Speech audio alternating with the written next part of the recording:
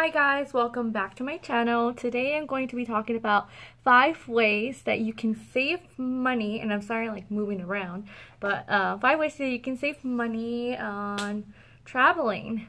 So the first way you can save money is by, I'm mostly talking about Europe because most of the places that I've traveled to are in Europe. So, but I'm pretty sure other countries do have it as well.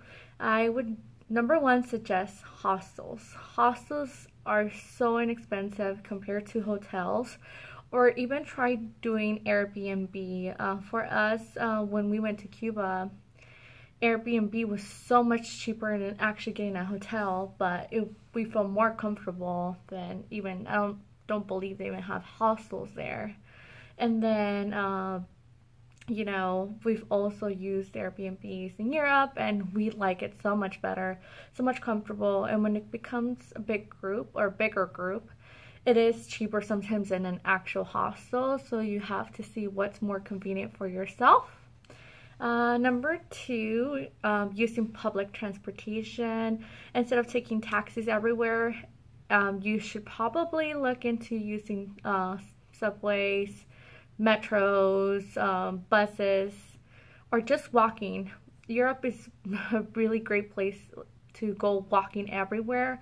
A lot of the touristic attractions, depending on the city, are pretty close together, so you can mostly walk wherever you want and you'll see beautiful buildings and enjoy your stay better, I believe. And then number three, making sure you convert your money ahead of time. I feel like if you convert your money from, let's say, from US, so American dollars to euros, if you look, you have the time frame where you can check online every single day what's the best day to kind of convert, because it changes daily on the value, so you can check what's more convenient to you. A lot of people I know, they change it over there and sometimes it's more expensive, or at the airport it's a lot more expensive. So what I do, I change it with my own bank, and I feel like that's been more convenient. I see that they have the best conversion rate sometimes. So just make sure you do your research. That's really important.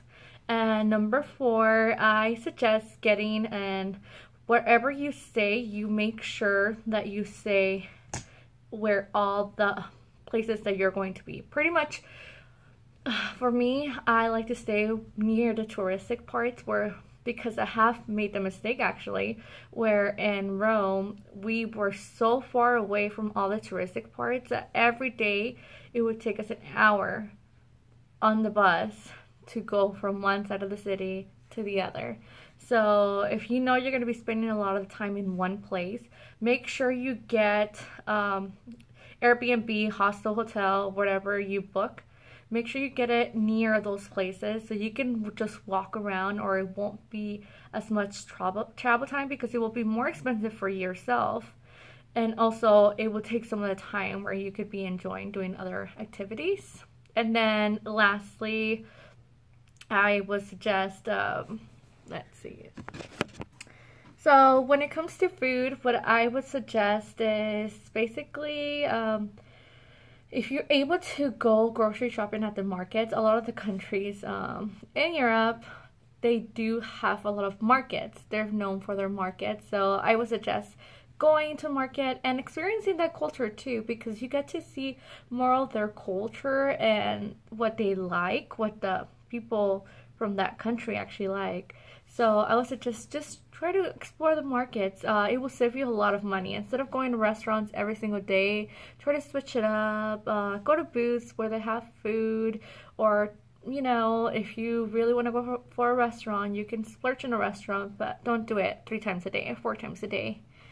Just try to emerge with that culture. So those are my tips and advice for today. If you have any questions, make sure to comment down below. Please like this video if you like it, and let me know if you'd like to see any more videos. Bye.